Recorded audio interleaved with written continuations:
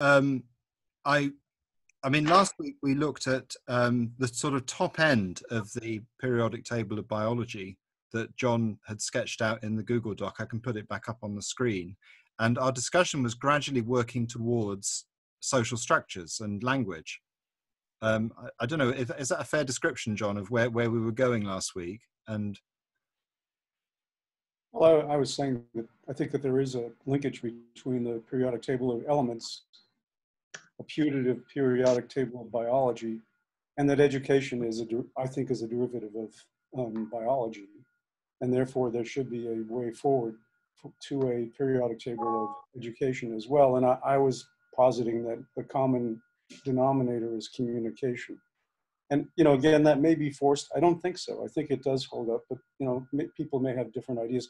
One thing I wanted to comment on, there was something I was just reading, and it was totally resonant with me, was in terms of the question we were asking just now about the educational system, is that, and Peter, I think you were saying that if you come from left field, if, me as a cell biologist, I come into the field of evolutionary biology, and all of a sudden I realize there ain't no cell biology in evolution. That doesn't make any sense. And so historically, that was because genetics beat out cell biology, and here we are now in a situation where you have this disconnect between, you have genetics as the ruling paradigm in biology, but you can't use genes to tell you what diseases are going to be developed, because the meat in the sandwich, the cell, is non-existent, literally, until I started to publish my stuff in the non-evolution literature. But my point being that I think that's pretty much a fairly common scenario of people coming from outside of the field, not being imbued with, being a card-carrying whateverist, and all of a sudden they see that the emperor has no clothes. Hello? yeah. Right? Yeah. Just a couple of people have flashed up statements. I wonder if they might clarify what they said. What, in the chat? Yeah, in the chat. So we've got Mark Pearson. Yeah, Mark, can you just explain what you mean? Well, as I listen to you guys talk about this peer review process and the politics of it, I just start imagining it as actually a network with different properties and attributes, and that it seems likely pathological, but the network aspects never see the light of day, the ones you're pointing at. To me, it reminds me of the kind of corruption that was going on, that the Panama Papers exposed, and that was only doable because they used, in that case, Neo4j, but a property graph database that makes it quite fun, actually, to explore the strange connections and linkages. And so I'm just thinking, Peter, if you gather a bunch of information, at least consider having somebody who's facile with Neo4j help you analyze the data, because visualizing the data is a lot different than writing a paper with serial headings and expecting the population to follow you. But boy, you show them graphs of corruption, you suddenly get the front page of the paper. So can you give me, send me an email with chapter and stuff on that? Because I don't know about the I can make the connection there. That's fine. Yeah, sure. And there was another comment as well. Yeah. So Gordon asked, "Is it bad theory, or is it a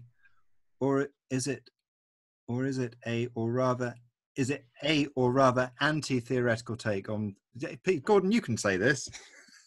Yeah, it's something that I think freaks me out quite a lot, is that I think some of these people that Peter were talking about that run our universities, it's not so much they've got bad theory as that I said atheoretical, but more accurately an anti-theoretical attitude. This claim to just do what works, that hide behind claims towards neutrality or objectivity, that is inevitably in consequence support for the status quo.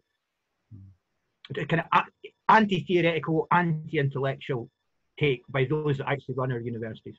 Well, there seems to be a lot of anti-intellectualism in the running of universities, and we see lots of stories about it. So I've got a question for John Torday. If cells behave like this, we wouldn't be here, would we? No, absolutely not. No, I agree.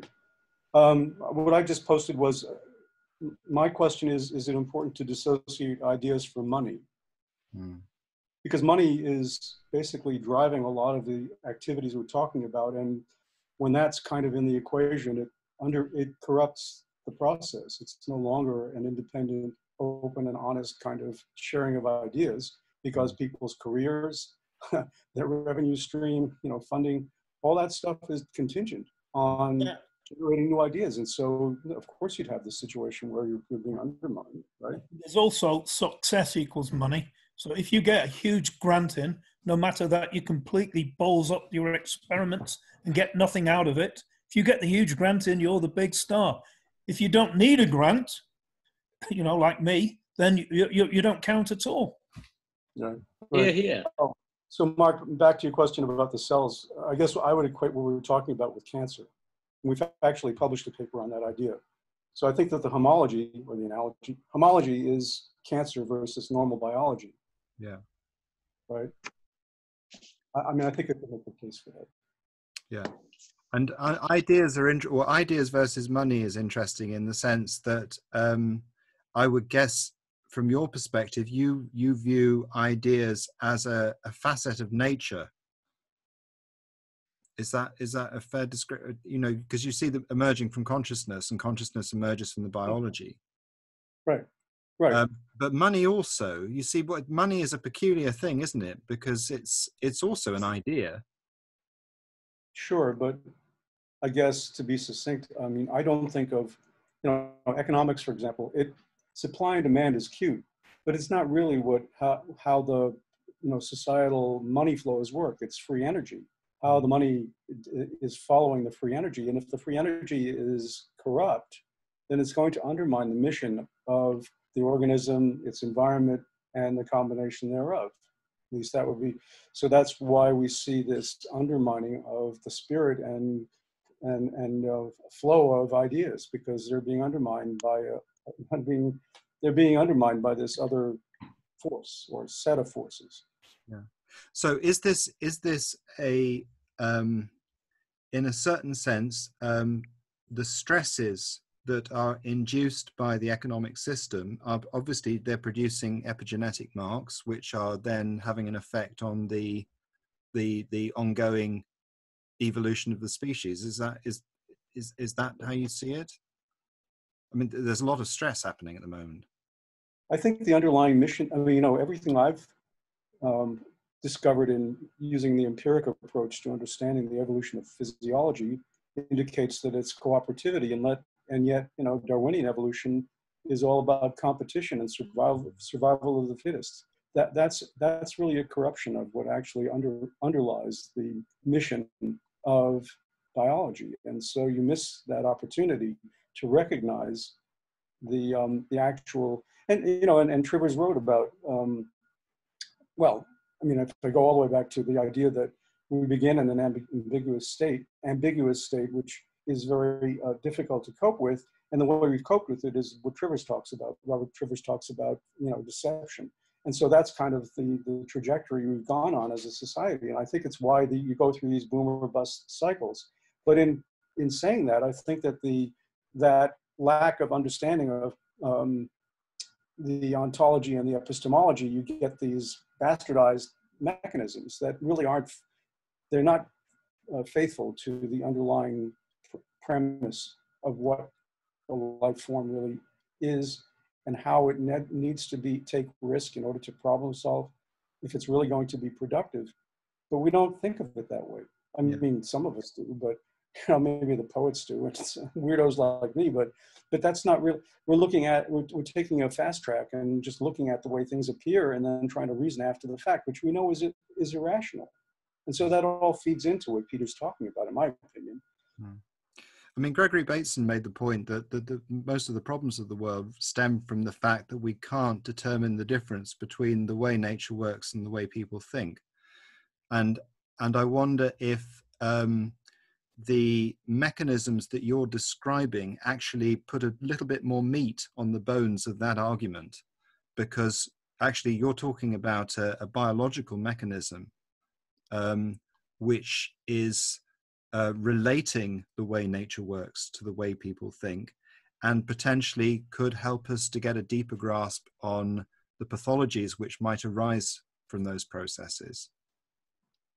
Yes, yes, and as the parent and grandparent of my own children, just to be succinct, I mean, I think about what it would, the way we raise children, and I actually said on the Google Doc that maybe an extension of the way we raise children is the way we educate too, is we do it, by based upon how we were raised with some mild, tweaking from generation to generation. But wouldn't it be nice if we actually had a handbook of how to raise children that related to the first principles of life that really would be faithful to the trajectory of our evolution, and not this faux process that is it's really not faithful to the central core issues of what life actually is, in my opinion. I mean, I wonder, Peter, that this, the understanding of biology that we've gradually been exploring over the last few weeks, it does seem that the nilpotent, the stages of nothingness in the different levels of organization, from atom to cell to maybe even society, that also seems to be a way of thinking about this and thinking through some of these deeper problems of why institutions go wrong. Oh, could be. When I was working with Peter Master on these things, as I say, we got this concept of a quantum Carnot engine, which we didn't invent, but we thought this was an ideal thing to describe such systems, which are kind of semi-self-organizing, as it were, and which relate to the rest of the universe and connect by things like free energy and so on. I don't know about how easy it is to apply that to human systems, but I suspect it can be done, because we know that we can apply things like entropy to human systems. There's no question that concept does drive the way systems fall apart and so on. So at what point does a nilpotent system go wrong? What in your rewrite system, for example, when would it actually? Well, usually it requires some external thing to make it go wrong. Yeah, it's complexity, really, because everything in nature is trying to really zero itself, and that means it tries to find its perfect partner to annihilate it. However, it never does, and so it attaches onto one thing, and then that complex thing, the parts of it try to attach onto other things, and we get complexity arises. Yeah, yeah, and so that's a lot to do with it, and sometimes I think that if you've got a complex system, a very complex system, though it's a sort of negative entropy in the sense that you're creating a complex system, it's also positive entropy in the sense that it's got many connections, and so it pushes a lot, it creates a lot of entropy in the rest of the universe. And I think at some point it can get too complex for its own good. And the complexity which basically eventually destroys it, because it can't handle that, or it can't handle that in the time available that it needs for handling. Probably a time problem. It loses its capacity to deal with the complexities. So do you think the self-destruction of our institutions, which seems to be what's happening, is a necessary balancing mechanism within the universe, or is it something that... Well, it really, anything at all, as you know, has to be maintained all the time. Any apparatus you have, any object, anything that you use, a clock or anything that you use has to be always maintained. Your car has to be maintained. Yeah. So it requires energy. And you sometimes have to replace the parts because they're not any good anymore.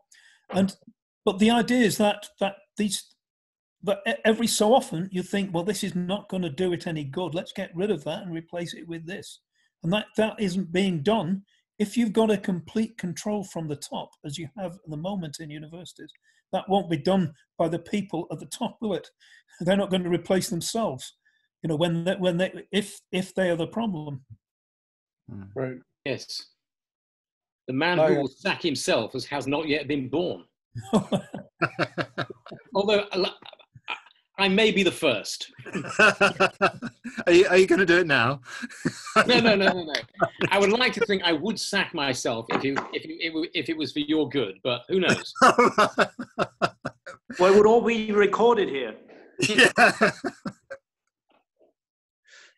Well, very true. It'll go viral. I mean, it's interesting. I think that, you know, we pay lip service to the self-organizational, self-referential, self-authorship of biology, and yet when we actually try to practice, we don't practice that.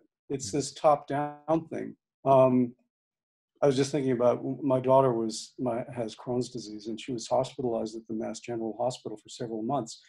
And she was up on a very high floor, so we'd have to take the elevator, and the elevator was terrible. And one day I'm nattering, I'm saying something under my breath, and somebody's standing next to me with a badge. So an employee says, "You realize that the executives in this hospital have their offices on the first floor." So that explained volumes about why they weren't attending to this problem. If they had been on the 26th floor, they would realize what was wrong. So there's this lack of integrity, I suppose, integration, holism, that has to be taken into account. I listened to Garnett's lecture on TikTok. I found it fascinating because even though I really couldn't follow exactly along, that whole debacle between Cantor and and the person who mentored him, I can't remember his name. I found that fascinating because I thought the two of them were talking about the explicit and the implicit. Kronecker. So they were really talking about the explicit and the implicit, Bohm's concept. And that, you know, and even the idea of applied physics versus physics, and the idea that applied physics is more dealing with the explicit, whereas physics per se is already in the implicate order. And we're trying to transcend the explicit and enter as best we can the implicate. And so all of these different disciplines are dealing with that struggle. And I would submit that, you know, if learning institutions were dedicated to that principle, we'd be a lot further down the road in terms of our understanding of means and ends. And in fact, we would be more faithful to the actual nature of nature and understanding nature's principles. Yeah.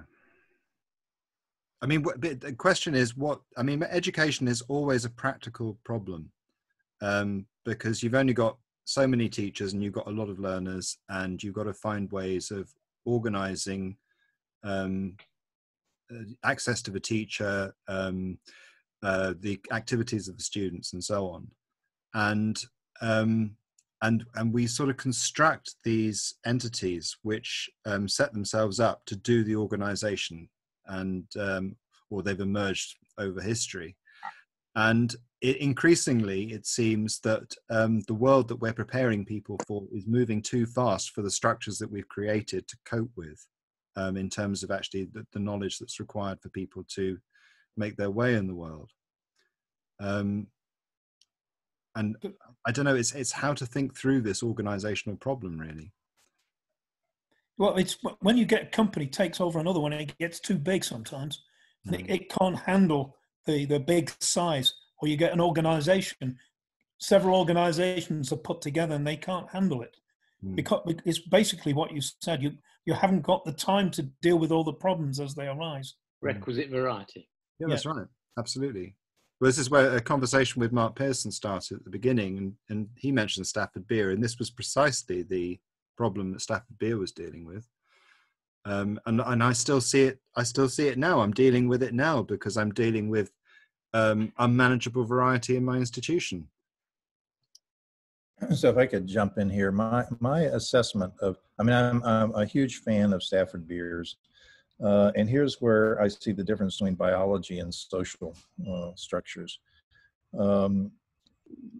When you have meta systems, as Beer would say, you also need metacognition, meta-concepts, meta-language, metacognition. So the problem is you get these structures that have roles in them, and you populate the roles with non-wise, non-metasystemic actors. So even though the structure may be right, the cells, the actors in it, are quite incompetent for the role that they're being asked to play. If that makes any sense. Yeah. No, yeah. I mean, and Okay, so again, we come back to the question: if our biology worked like that, we wouldn't be here. Right. So how do we operate more in tune with our biology? How do we operate more in tune with nature? Well, I think I've said, Da Vinci's Vitruvian Man was a beautiful idea, but it's not correct.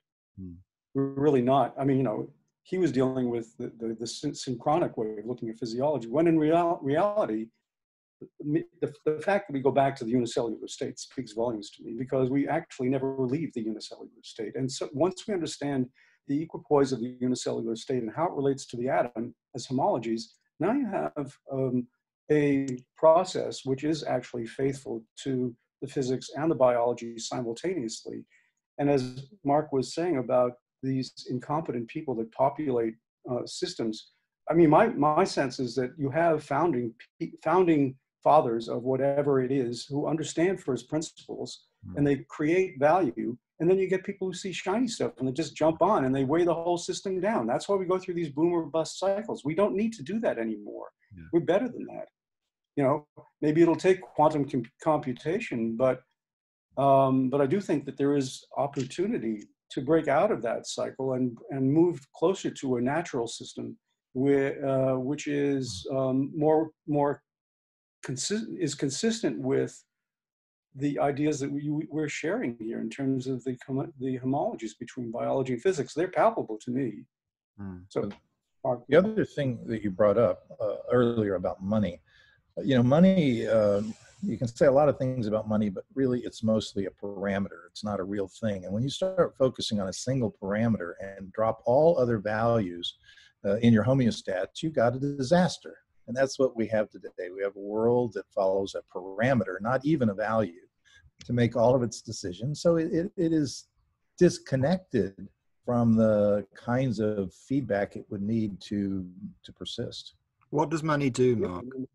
It's the undoing of this country. I mean, we've applied the business model, and the verticalization of every institution in this country. Business being the model, and then education and medicine, and on and on and on, and measuring everything by profit and loss. It doesn't.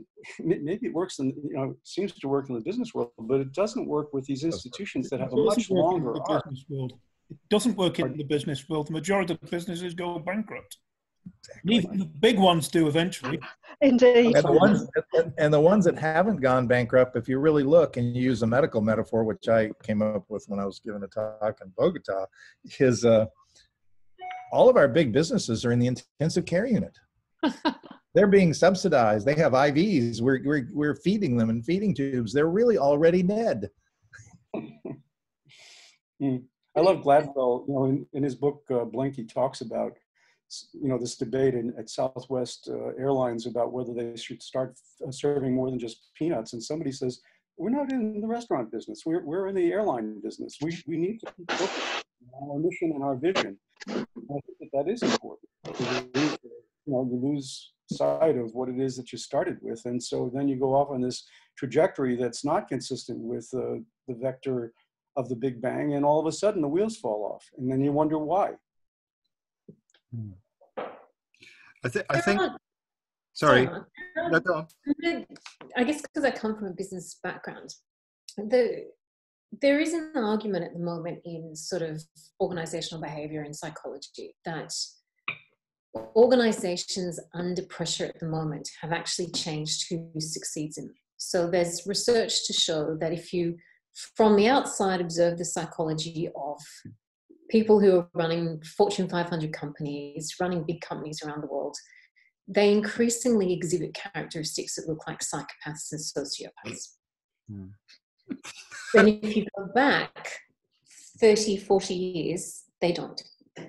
And that the movement in economic theory to market-based pricing, the whole Chicago public choice school that swept economics, where the market can equilibrate supply and demand, price mechanism works, and that you leave most solutions to resource allocation to the market. That's become economic policy in the US, in the UK, not so much in Europe, but there's still huge elements of it.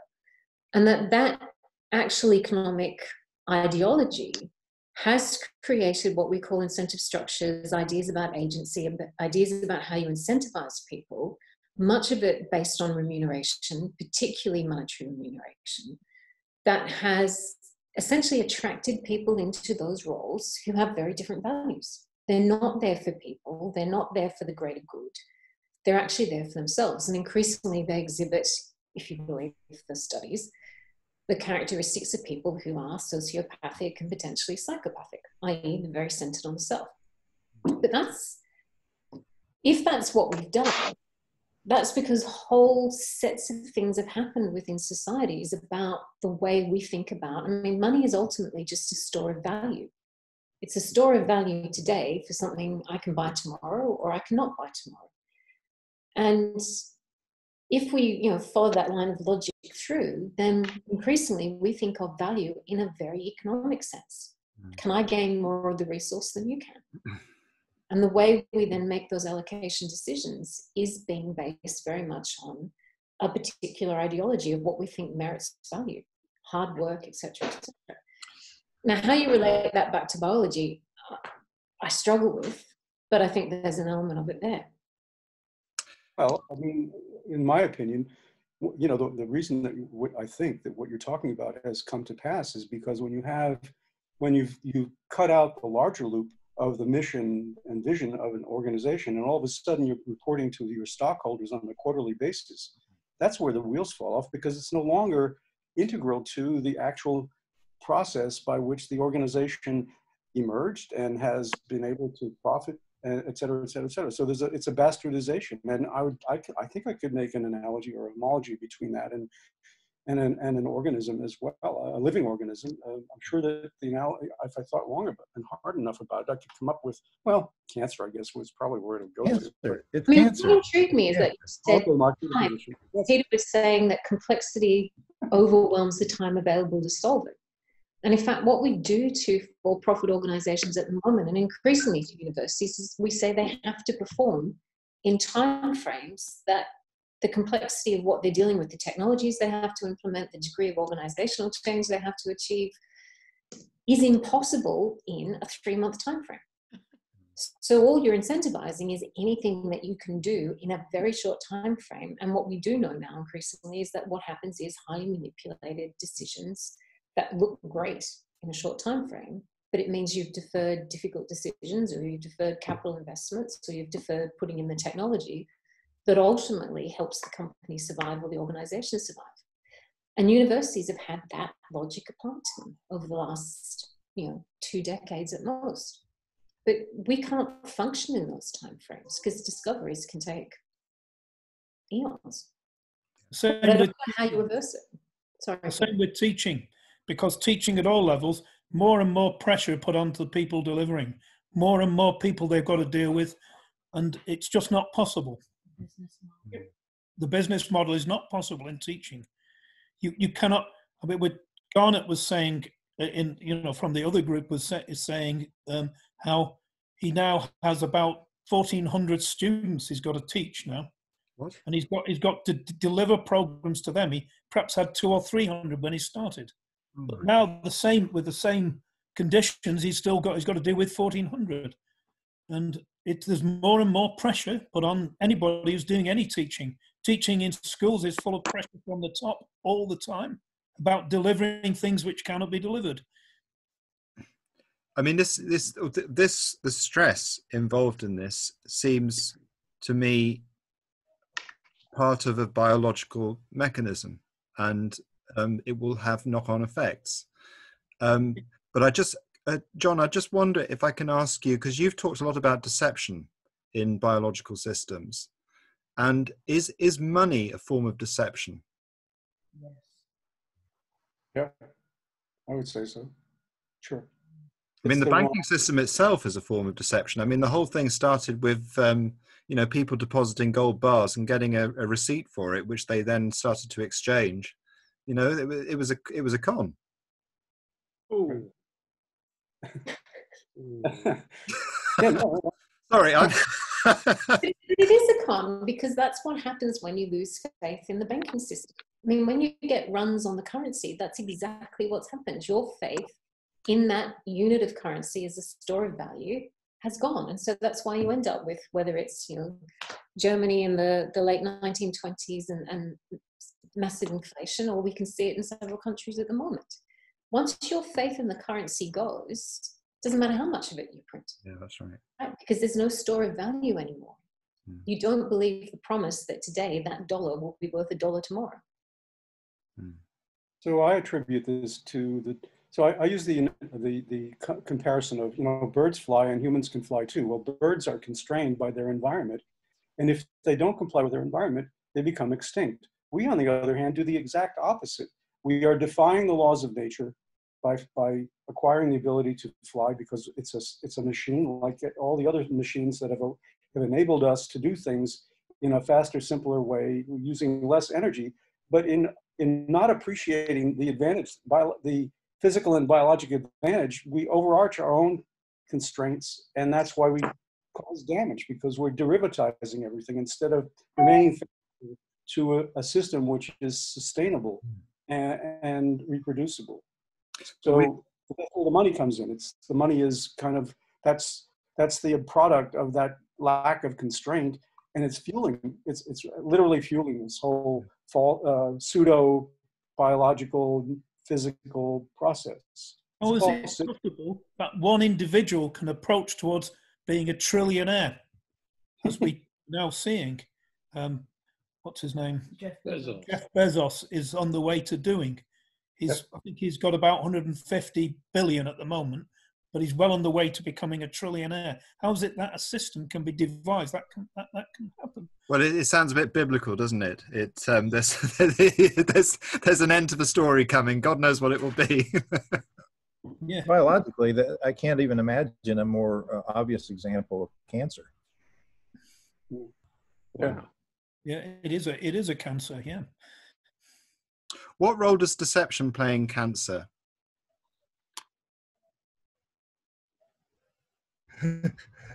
Well, I think John ought to answer that, but isn't the main thing that it has not only figured out that it can grow without paying attention to its neighbors, but it's been able to deceive its neighbors so they don't pay attention to it either. So it essentially gets to grow unrestrained and uncaring, unconnected. There's no cooperativity there. As you say, Mark, well said. Yeah, I fully agree with that. That's the basic difference.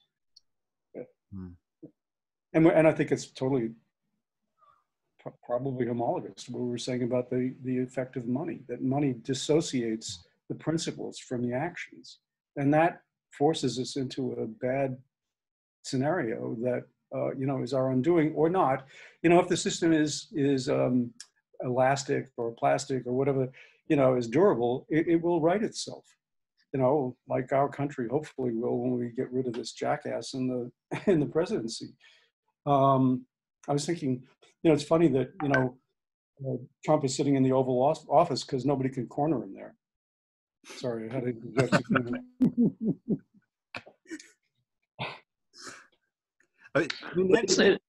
Go on.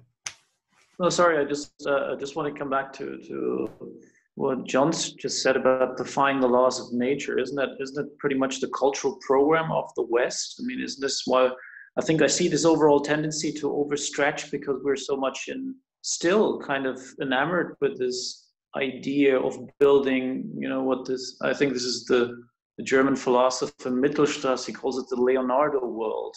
It's like the world that is basically built by humans. So we use science and technology to build an artificial world that we control. And I think we've kind of we lived this out in all kinds of ways, and it's become a gravitation point for our cultural program. So I think I don't know, it's just something that popped up in my head, that I thought that probably we find it very hard collectively to dial it back and maybe link to more biological ways of doing stuff, because we're still collectively on this program somewhat.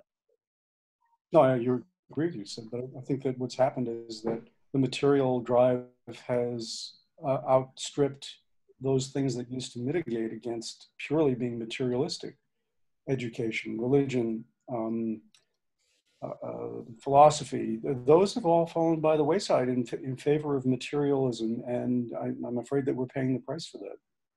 That's not healthy, because all those checks and balances were what kept us on keel, and they're no longer doing that. I mean, you know, the brain is a sink for sugar, and we're just, I mean, our country lives on sugar now. You know, the cornstarch, you know, the corn syrup stuff that laces everything. So, you know, we're recreating, you know, the fall of Rome. You know, it's bread and circus in this country, broadband and cheap food. So it just seems that you're calling for the defiance of law of nature. So culturally, that's quite you know, quite a stance, basically. You know, I mean, even if we wanted to take that as an anchor point, it seems to be hard to find, you know, get a foot in the door, so to say. Like, where do you want to start? Linking back to more, you know, as you said, natural or more biological ways, or being more in sync with maybe some of the biological processes and the way we go about stuff. Science is a very important or a very powerful mechanism for causing people to reorganize themselves, though, isn't it? When we have new scientific evidence, new scientific knowledge, we do coordinate our actions differently. Well, if you accept Bohm's hypothesis about the implicate and the explicate, the only way you can even begin to approach the implicate is through experimentation, because otherwise we're locked into these subjective ways of looking at our so-called reality. And so, yeah, clearly, you know, the institutions of learning should be fueling that curiosity, that risk-taking in terms of thought process, asking why it is that we still are struggling with our own selves. We don't really understand, you know? And, you know, so, you know, people are starting to call what we're entering now the Anthropocene, a man-made environment. That's ridiculous. We don't, back to peer review, one of the papers of the couple of hundred I published that sailed right through was, I wrote a paper published in the International Journal of Astrobiology saying, how on earth can we understand what life is on other so-called Earths when we don't even understand how it works here? The editor loved that. He didn't even send it out for review because he felt that was a strong message to send. Otherwise, it's just this do loop. You know, we're just chasing our own tails. Ouroboros, hello. Yeah. When I mean, John and I were talking just before this about a fundamental question, which perhaps does sit beneath this discussion, which is, on the one hand, that we have all our logic, mathematics, technology, and so on, and some of that mathematics is really quite fundamental in terms of the way we understand nature. But you've got to have a consciousness, you've got to have biology in order to think of the maths in the first place. And it's this question of, you know, where do you start going around this circle? Do you start with the logic and the mathematics, or do you start with the cell? Well, you know, I mean, I maintain that I think that the biology has to dictate how the physics and the mathematics should be utilized in order to further exploit our capacity to think. And in fact, I think that, you know, our consciousness, when it's convergent with the consciousness of the cosmos, is where we want to be. That's really what Krishnamurti was talking about. How you achieve that, I'm not sure. I think it is something which we do when we meditate, for example. We're going back to an earlier form, and we're seeing that connection more clearly. But my bias is that the biology the biology is the measure. As the Greeks said, man is the measure. I'm saying the cell is the measure. They hadn't gotten down to the cellular level, which is basically what they were talking about. And so my premise was that until you had, you know, in my reduction of the inception of biology as, you know, these lipid micelles, there was no explicate order. It was all implicate. We life forms determined that there was an explicate. And now it's our responsibility in coming full circle to understand that and to be able to rectify that, because we're still working in the paradigm of Trivers' deceptions. I mean, and Peter, because I mean, we've talked as well about, you know, the nature of mathematics and the sort of where it sits as a fundamental paradigm or way of thinking, and also where consciousness fits in that. Well, I don't think they're opposed. I think they're part of the same thing. Yeah. Without consciousness, we have no mathematics. Yeah. But without mathematics, we can't explain things. Yeah. So essentially, you know, description isn't enough. We have to have mathematics as well. Yeah. We have to have that kind of structure of in some form or another, some kind of mathematics to be able to experiment or to do anything. Even biological experiments have to have mathematics. They have to have statistics and things like that. So we need both. There's no point in putting them opposed to each other because we need them all. So is this a circle? Is this a sort of Ouroboros? It could well be. You could well think of it that way. But Peter, you were saying in the last Zoom, the thing I picked up on, one thing amongst many that I picked up on, was you're saying that your rewrite system actually, as you move up hierarchically in that system, the next iteration subsumes the previous iterations. Yes. And that's exactly the same thing as the biology does. The rewrite system is good for biology too. I mean, I agree that entirely is but you eventually have to understand the mathematics to understand a system like that. So yes. I'm saying to understand it, you need mathematics. Yeah, I agree. It's just difficult to determine what brand of mathematics and how to apply it. Well, that's the art of doing science, isn't it? You find out what mathematics you need. Yeah, I think I mentioned this earlier on. There was a mathematician who had devised a mathematical expression for the periodic table, and I was convinced that I would be able to move forward with him. But the problem was he was trying to, fit a square peg in a round hole. He needed more data than the world's, body of knowledge could offer to do so. So it was a little bit too hardwired to that, the way he had deconvoluted the periodic table. But I do think that some combination of Turing's automaton with connected to a Boolean search form of memory and thought will work. It's just, then it becomes an interface. I don't know how to deal with that. A mathematician could do it. I do think I think that it is amenable to mathematical reduction. Yes. Would it make music? I'm sorry. Nature's mathematics is not the mathematics we think is clever. It's what nature thinks is clever, and it's usually a lot simpler than what we think is clever. I think if we devise something incredibly clever, then it's almost certainly wrong. Wrong, yeah. Because nature doesn't do it that way. So we've got to find the more simple ways of doing mathematics, which are appropriate to nature at many levels. And but saying simple doesn't mean it's easy. It's very difficult. No, but that's what we have to do. Right, Mark, you were asking whether it would be musical. Yeah, I tell you, the reason why I asked that is because I had a discussion with John Williamson after the meeting last week, and I asked him about the glass bead game, which is something that Andrew and I have also talked about. He knows well, and I said, did Hermann Hesse get it right? Is it basically maths and music? And John said, actually, I think it's music. I think it's all harmony. You raised that question, and I started thinking about it after in the last Zoom, and the thought that came to me, this may sound ridiculous, but it goes to that idea about jazz pianists and playing between the cracks. Is it possible that the music is, and Peter, you talk about how the biology is bracketed as is the mathematics. So is the music bracketing the?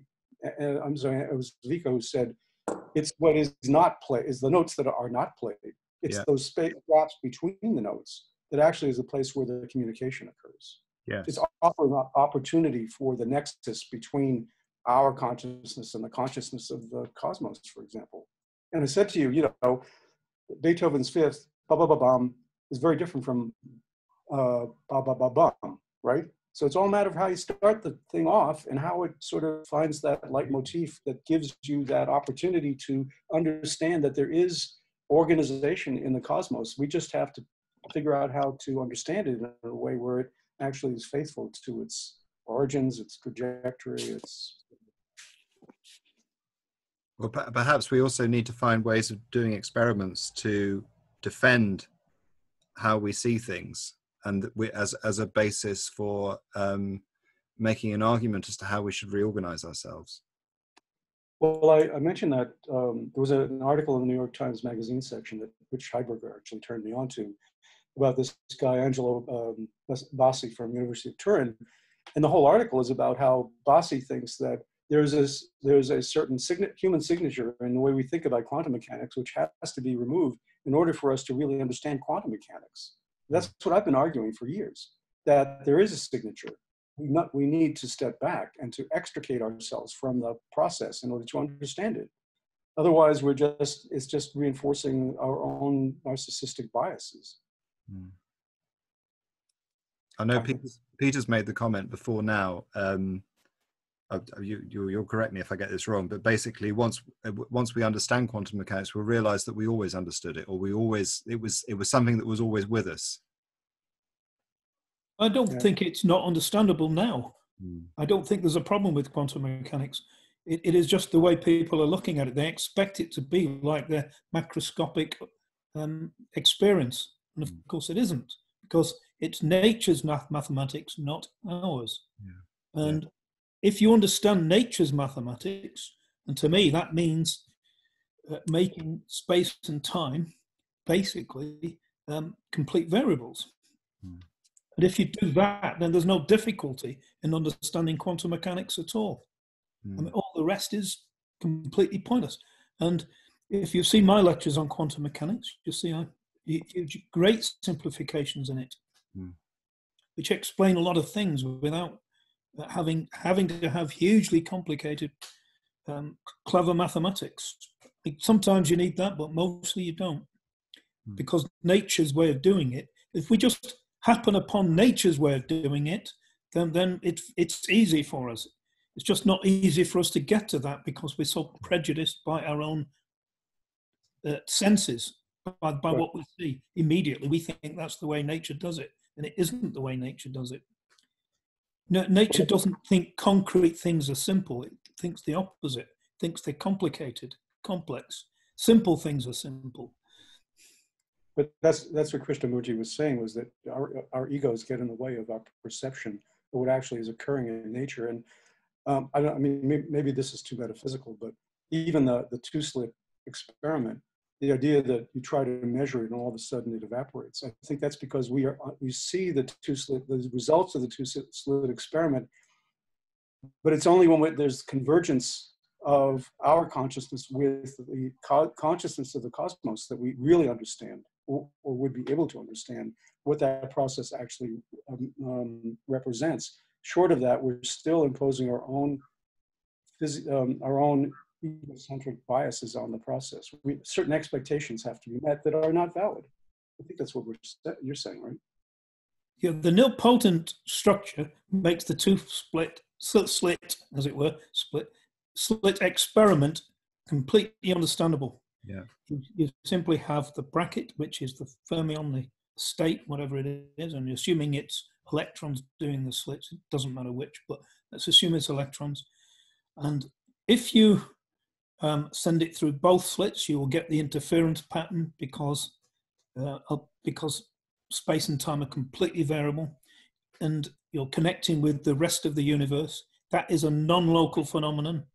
If you then block off one of the slits, you're introducing a local phenomenon, which therefore changes what's inside the bracket and therefore changes the pattern. And it's really not that difficult. It's well within the compass of the mathematical structure, and we don't need anything really esoteric to explain it. You don't need a pilot wave either, do you? I don't need a pilot wave. That's just a model that you can use if you wish. I don't need it, no. I mean, if you did embrace that, what there would have to be, again, there would have to be some reaction in the universe to deal with it. The pilot wave is just another way of getting the non-locality. It's a model for getting the non-locality, but you don't need a model. It is just a non-locality, which is fundamental in the structure that you've created. Okay. If it's a nilpotent structure, it automatically has a non-local connection with everything else. And it's only local within itself. I would maintain that if there were the possibility of mathematically expressing evolution the way that I've rolled it out cellularly, and you could factor out the human subjectivity, and I would predict that it would be a rewrite system. Well, I think the rewrite system almost certainly will explain it, because it does explain evolution with a small e, of how everything evolves into everything else. So well, we already said that the cell and the zero and the cell are both attractors. So already the initiation of the process is already, we're agreeing, is common to both. The question is how, as you move forward, does the rewrite program emulate the cellular mission, if you will, or process of creating itself and then recapitulating itself and sustaining itself over space-time. I don't think it's a huge problem, and I don't think it's hugely complicated mathematics to get the basic idea. Yeah. So can we start from there and make it's almost, although this has been a slightly depressing conversation because we started with the terrible things about peer review and all the rest of it, these ideas are incredibly exciting, and they seem to be important, and they seem to be maybe the foundation for doing some practical work which might actually make a difference. Or am I being over optimistic? I don't think there's such a thing as over optimistic. You've got to have optimism. Can I ask a question? I mean, it just occurred to, I was just writing down what we, in my own one, how this all out, but it just occurred, if Peter, is there some way that your rewrite system could come back to zero, or does it naturally? Because that's really what I'm saying about cell biology. It goes back to you, cell. How do you go back to zero with your rewrite system? They're always zero. Every stage of it's zero. It's just a different zero. Okay. It's not back to zero. It's all zero. But what happens is that you can start it anywhere. So you can start with one structure instead of another structure. And always nature will create a structure where you can start it, progress again in that way. Well, and that's where the homeostatic or homeoretic principle comes in. It's the same. I mean, once you introduce homeostasis, then that's what you're talking about, is that constant maintenance of the nilpotent state. Yeah, I just think we might need to inspect what we mean by homeostasis in that context, though, because I think the nilpotent, if you understand homeostasis as a nilpotent process, then it's vertical as well as horizontal. Whereas I think for systems people, particularly when they say homeostasis, they don't see the history. No, that's the problem with I think that is the problem with systems. Yes, that's right. There's no attempt, there's no effort, no need. At least that's my sense in having a back and forth with a systems theorist for many months, John Kahneman, and he just basically said, I don't need what you're talking about. Or even Greg Enriquez, the clinical psychologist, saying, I don't need an explanation for my tree of knowledge schematic, which I offered him. I said, I can, he talks about the interface between the different levels of the tree of knowledge as joint points. I said, I think that the joint points are what I talk about. Yeah. He didn't want that. No. He didn't see it as of any value. Yeah, and I completely agree. And I think that's another area where this is extremely important, because obviously my background is in systems. We've got some systems people here, Mark and Kerry. We are saying something here very important about homeostasis, and homeostasis underpins the work of Stafford Beer, Gordon Pask, all of these people. And I think there is a different perspective here. You don't have history in systems structures, then you won't understand them. Sorry? If you ignore the history in a system structure, Absolutely. You will not understand it ever. Absolutely. Or you believe that you do understand it, but you'll be deceived. We will. And that may be part of the problem that we've got at the moment, is that we're kidding ourselves that we understand this stuff when we really don't. Those that don't know their history are condemned to repeat it. Thank you, Peter. Can we quote you on that? Or do we have to? Well, it's not my quote. I think it was Santayana or somebody. But, you know, it's a famous quote. But as my concern is that the lack of any desire to do the deep dive of history and systems theory is assumption that there's a prime mover. And that basically that just pulls the rug out from any interest in trying to understand origins and, ontology and epistemology. It's not pertinent. I think it's the whole name of the game, but that's my bias. I'm not sure. I mean, I think people have different, there are certainly people who within the systems community who believe that there is a prime mover. I can name a few of them. I don't think it applies to everybody, but I think the connection perhaps hasn't been made because an understanding of the underlying mechanism hasn't really occurred to people. But there are some fundamental problems. You know, the one that really struck me is ergodicity and the non-ergodicity of life. Well, you know, everything that is described in cybernetics is to do with automata, and automata are ergodic systems, but we're not. That's because we connect with the environment, whereas right. computer systems don't. Yeah. Correct. Well, not only do we connect with the environment, we are of the environment, like Sagan told us at the end of his Cosmos show. And that's the difference between an anthropic principle, which is we are in this environment, as opposed to we are of this environment. They're diametrically different and fundamentally change the way that your worldview. Sorry, Andrew, you were going to say something. I thought. No, I agree. I'm writing it down. That's very good. Okay, so we've been going just over an hour. Do you want to continue for a bit more, or shall we break off and meet next week? It's up to you. I have a general question. John and I have been having discussions, and almost anything I say, he tells me is an information flow. Is an energy flow. Energy flow. Yeah. So I want to know, what does energy mean? What does energy flow mean? And how would you illustrate an energy flow in any of these various fields? And how would you define energy? Because I really want to move back to really elementary basics on our fundamental terms before we start looking at the complications when you bring in history, philosophy, and economics and biology. I think that's a very important question. Peter? Well, it's free energy we're talking about. Well, I don't know what that means. That means energy that is useful, as opposed to, say, heat in physics and so on. But energy that can do something. I personally don't believe there is actually an energy flow. It's more like action or angular momentum that actually changes, not energy. But the energy has to be there, and there has to be sufficient energy to do the thing that you need to do. In physics, we define it as the capacity to do work, to move a force a certain distance. But the thing is that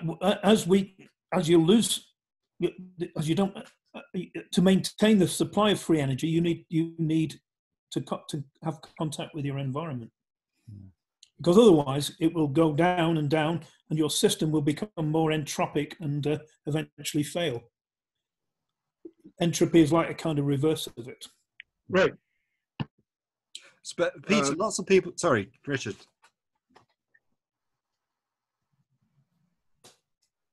What I think you just said, Peter, is that closed systems aren't useful. Closed system. In a closed system, the entropy will increase forever and you're done. Yeah. You have to have an external source of energy in order to do anything. Yeah, you can't actually do anything fundamental with a closed system. It'll eventually just die, you know, and that's it, and because it's not got anything to replenish the energy it's used, not so much incorporated but used. And okay, so what is this energy stuff that we're using? What is it? Let me take a very simple example. I have a coffee cup up in the air, and there's potential energy in it. So if I let go of it, it will fall on the ground and smash.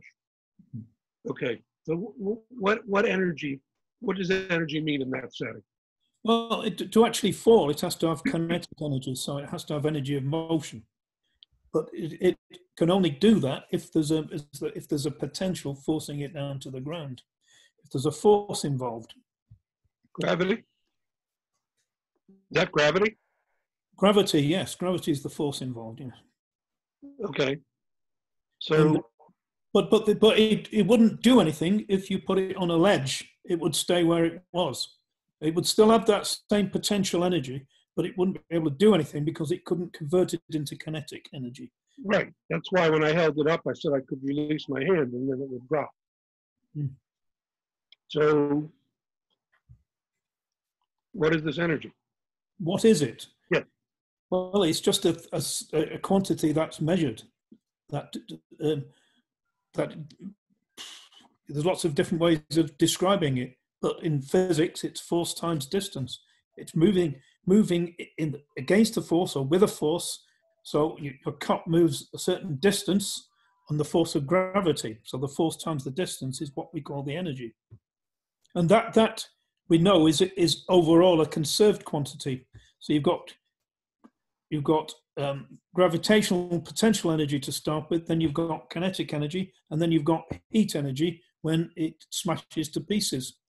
But the heat energy isn't useful energy because it's dissipated. So it's not. So that's not what we'd call free energy anymore because it's dissipated energy. It's constrained in biology because it's converted into a chemical form that's stored or utilized, like adenosine triphosphate, for example. This is a different kind of potential energy because you can do something with it eventually. Right. No, but you know, Rich was calling me on this issue of a negative entropy being, you know, sort of the deceptive force of biology, saying that, well, no, it's an open system, so the heat does dissipate. But I would maintain it's constrained to a certain degree, and that's that debt that we owe to nature, which we utilize over the course of the life cycle, because we're able to circumvent the second law of thermodynamics up to a point. Then we have to give it up. Right, and I claim that we're not circumventing it at all. We're just throwing out waste energy into the outer environment because it's not a closed system. You look in the slightly larger system, and entropy keeps increasing in the larger system. Yeah, that's correct. In the whole system, the energy increases. Entropy. Life is a particularly entropic form of activity. Entropy is bigger if you've got more connections, more things connecting with other things, and life is very complicated. So it does create a lot of entropy into the universe. But locally, it's able to have what looks like a negative entropy, but overall it can't have it. Right. As long as you stay local, you can do that. Yeah. But in the locality, then you're not phrasing it right. No, if you've only got locality, then nothing will. Then it will never overcome that negative entropy. A positive entropy will just go out into the universe. But that's why you need the cellular communication. So that's why you need the cellular communication principle. Then it becomes distributed, right? So you have both. You can have it both ways. It's local and negative, but it's distributed and yeah. So it's satisfying both criteria. Life is. Okay, have fun. No, but I guess I would submit, Rich, that when I thought it over yet again, I would submit that the thermal energy within the cell is still going to be in a negative state compared to what's occurring outside of it. There's some heat that's transferred, clearly, but there has to be a difference between having a cell with a cell membrane as opposed to mushing it up and then looking at how, and putting it into a calorimeter. That's two different processes. There is constraint and there's conservation of the thermal energy within the cell. That's the trick of the vital force. But I don't believe it. You have some radiation coming in from the sun that gets to the outside of your cell wall, and it makes things happen, and then it kicks out some waste heat to the outside again. Yeah, that's right. I agree with that. Yeah, without that external input, nothing would happen. But there's some conservation of that energy within the cell. Well, there are various conservation laws within the structures that they're structured so that they conserve various things, angular momentum and energy within themselves. Right. So as long as you've got force laws involved, then you can get local structures that can be maintained given supplies from the outside. Yeah. You got to have the supply from the outside. You've got to have that. And you have to have the heat loss to the outside. But again, just to reiterate, I would say that if you had some inert, like buckyballs, in a solution, and you hit it with a light beam, with sunlight, some energy source, that's going to be a very different kinetic from living cells. The living cell will retain some of that information as energy within it. That's because of its local structures. It's got many local structures, right, and they have to all obey their own laws. Yes, and that's why it works. Whereas the buckyball has very few local structures, if at all. Right? There's no compartmentalization within the buckyball. It's non-existent. I mean, you could create it, but we're talking about just a structure that's just got plasma inside of it. So yeah, the heat goes in, and the heat goes out. Whereas in a cell, the heat comes in, it's converted into some, like carbohydrate, and it's stored within the cell. So the energy is not dissipated. It's retained. It's kicking out waste heat. No, but it's retaining some of that energy in the form of Sure. Lipids and carbohydrate and protein and All right, so have a sandwich and go run a mile, and you will discover that you got very hot, the outside got hot, you evaporated stuff, and you dissipated a whole bundle of energy. But not all. About one sandwich worth. Some of it is retained within the system. Bye. Or entrained, I suppose. Yeah, right. There's a French sociologist called Georges Bataille who wrote an extraordinary, Andrew's laughing, he wrote an extraordinary book on economics called The Accursed Share. And his argument was that actually... Share? Accursed what? The Accursed Share. Share. I'll put it in the chat. His argument was that economic behavior is driven by the need for, in fact, all organisms, but human beings, to expend excess energy which they gain from the sun. And he says, well, actually, if you look at human behavior, you see patterns of excess and destruction as the common denominator throughout all periods in history, by which he means everything from war to building pyramids and giant monuments and goodness knows what. But they're all processes whereby energy is expended and squandered, in his view. And he talked about squander as being the fundamental sort of driver in economic behavior, and then used this to explain economic practices like potlatch, giving. Isn't that the consumer society? Sorry? Isn't that the consumer society trying to get you to squander everything? Well, Bataille's ideas are quite closely related to Thorstein Veblen's ideas. He had a similar thing, but Bataille goes a bit further because he has a sort of biological mechanism that sits behind this. I'm just throwing this in because I think actually this discussion is really fascinating, if it's when we look at, just to bring it back to where we started, really. When we look at the behavior of some of the people at the top of our organizations, it's incredibly wasteful. And maybe there's an explanation for that. I think what you're saying is what I'm saying, and that is that, or I'm trying to say that there is, that energy free energy within the cell is constrained.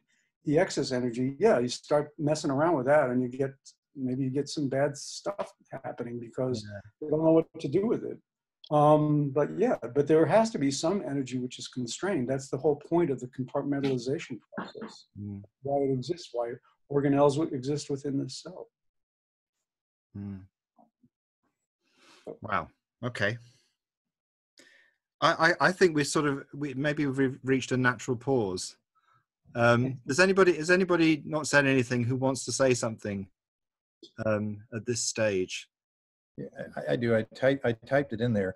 When I watched the conversation jump between physics and cells, and then without clear connections, jump to sociology, such as how we started the call, it's confusing.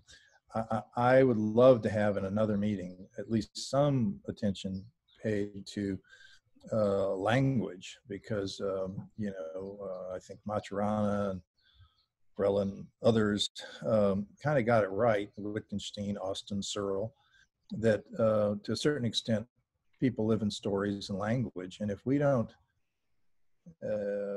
have a way to acknowledge that in our conversations, and we try to jump from cells and physics to people without acknowledging that the interactions are linguistic, the odds of our metaphors and our thinking being applicable are minimal to none, in my opinion. So I'd love to at least have that join. I don't view it as conflict. I'd just like to see it joined into this thinking. Yes. I think I would like to simplify that, because I don't think language is the right level. Yeah. I like John's idea of communication. Right. And the language is one mechanism for doing communication. I want to know what really is a communication. What does intracellular communication mean? Are you moving energy around? Is it an example of that? Chemistry and conversation are different. I don't think it shouldn't be exclusive. It should be, we shouldn't push language, human language out. It's a very important form of communication, and its form and how we use it is probably more critical to the outcome of this planet than a lot of the other terribly interesting things you guys talk about. So we just need to integrate human conversations into this story, because human conversations are the things that, and I don't just mean words, that end up having nouns predominate over verbs, money predominate over life. So we need to get that in here somehow. Well, I think that there's a need to talk about this, and obviously language is at the bottom of John's table that he presented last week. I am very conscious, though, that we are, in a sense, going beyond the system's view, and so basic concepts like homeostasis are up for grabs. So it's not that we can settle on something like Maturana and Varela or even Wittgenstein and sort of take that as an explanation. I think we've got to look deeper. And I just say that, I mean, Yes. Mark, I don't know if you're interested, but I wrote a paper on how niche construction actually is the origin of society, because when the cell internalized factors in the environment, that was the beginning of the merging of ecology and cell biology. And so if I marry that with my idea of the central theory of biology being the evolution of bipedalism in humans, that actually is what gave rise. So just to, I can post the references to those papers, but by equating tool making and language, that actually is the dynamic that is driving society, in my opinion, because and physiologically, the area of Broca is where those things merge. We know that, and that's unique to primates, particularly humans. Yeah, So, and maybe my focus, I can sit and listen to you guys for probably months and enjoy all of it and keep quiet. But my interest is actually in what can be done to avoid the impending disaster. So I'm much more of practitioner than, but I believe that to act without theory is destructive. So I try to do the two together. But my world is mostly what can people do to avoid the otherwise inevitable outcome of the Anthropocene. So maybe that's not really what this forum is about. So I can be quiet on that. Yeah. Well, I've said in the past that I think that the human condition is one in which we are unique in conceiving of past, present, and future simultaneously, and we know that we are mortal. That drives us crazy. If we only were to understand the underlying principles that have gotten to us to this place, I think we would be better off. I think that's what I'm hearing from you. We need that kind of overriding kind of understanding of where the wheels came off for human understanding of where we came from and where we may be going. Perhaps we need to understand understanding too. And Bohm's gave us a lot of things, but 20 years ago, reading his work on dialogue and how the mind works was a gift from Bohm. It was an amazing gift that changed my entire perspective of what it is to be a thinking human being. As soon as you understand that memes in your head are basically taking over and lying to you on a daily, moment by moment basis, that's a kind of cool thing to understand. I agree. Well, and I think that if you watch that video about Bohm, his biography, I found when he said that he was trying to find something greater than science, I think he realized that our consciousness and the consciousness of the cosmos have to converge. That's what he was after. It's his politics that fascinated me. The idea that his political convictions could find expression in some of his ideas about physics. I didn't know that stuff. That was very interesting. Oh, I mean, it's communist stuff. Mm. Huh. Mm. I mean, the tree of life ends up saying in the end, they step it back a little bit, but the very last part of, Matron umbrella is biologically human linguistic beings starting from a single cell organism are designed or optimized for love. I mean, that's, that's pretty interesting. And I don't use that word personally much, but I think that we are social beings who can work together, and somehow all that Bohmian stuff is necessary. His insights are necessary to avoid going awry, to going in the ditch. But they could be completely wrong. You just all I'm saying is they're useful, and for me, right and wrong and useful, I don't know. I try not to throw out the useful because I have doubt. Okay. Well, thank you ever so much, everybody. What a ride this is in terms of going from peer review to language and biology. We'll throw some stuff in the Google Doc. John's put some interesting stuff that stemmed from last week's discussion. Please have a look at it. I must confess I'm crazily busy at the moment, so I'm not getting much time to do this. But there is quite a lot of stuff in there now, and it's all fascinating. So thank you very much, and see you next week. Okay. All right. Bye-bye. You too.